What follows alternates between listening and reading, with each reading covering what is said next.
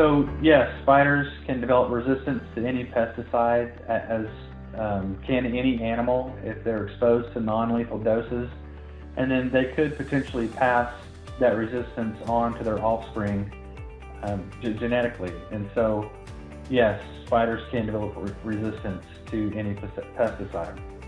As far as a rotation between products, it's important, if you're going to rotate products for spider control, to utilize products from different chemical classes. And so you can easily find this information on the IRAC website, and that's IRAC.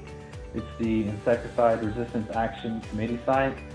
And they have a list of all the different active ingredients and their modes of action that separate the active ingredients into different chemical classes.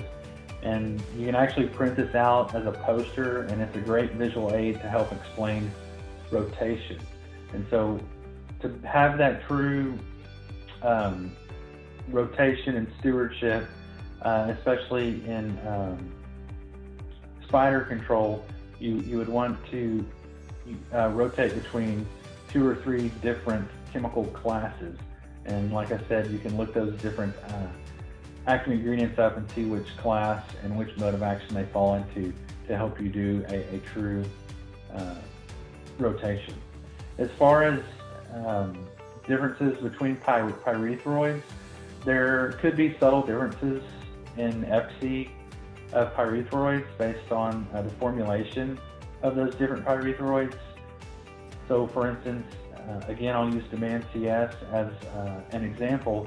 With that ICAP, proprietary ICAP technology, those caps are protected, and it's going to offer you much longer residual control than a product that is not capped.